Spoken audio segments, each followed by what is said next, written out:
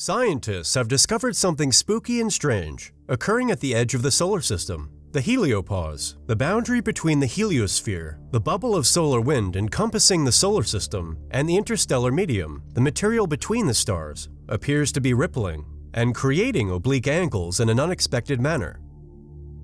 Recent years have confirmed what scientists have known for a while. The heliopause is not a static feature of the solar system, and its form evolves with time. NASA's Interstellar Boundary Explorer, or IBEX satellite, which investigates the emissions of energetic neutral atoms, or ENAs, created when solar winds and the interstellar medium interact, and the data from the Voyager 1 and Voyager 2, the only two spacecraft to leave the heliosphere to date, were used to make this discovery.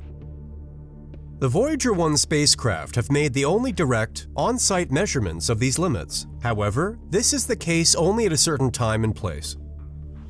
To better understand the heliopause's dynamic behavior, scientists have utilized this data to develop predictive models. Simply put, this border is always shifting due to interaction between the solar winds and the interstellar medium. However, new heliopause research has shown discrepant evidence to the established theory. IBEX recorded brighter ENAs over the same course of many months in 2014, indicating asymmetries in the heliopause, which were subsequently found to be at odds with the models. In addition, scientists found that the heliopause shifted substantially in a short amount of time after evaluating data from the Voyager 1 and Voyager 2 voyages. That explains why the two probes didn't enter interstellar space until 2012 and 2018, with a 6-year interval in between. But such heliopause motion is likewise inconsistent with the models. These differences are described as intriguing and potentially controversial in a report published on October 10th in Nature Astronomy. The team intends to keep researching the heliopause until 2025, when NASA plans to deploy its interstellar mapping and acceleration probe, an upgraded satellite capable of detecting ENAs.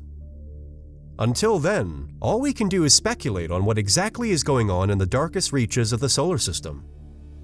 Let us know what you think in the comments section below. And as always, don't forget to like, subscribe, check out our previous videos, and visit our website if you love reading at www.nasaspacenews.com.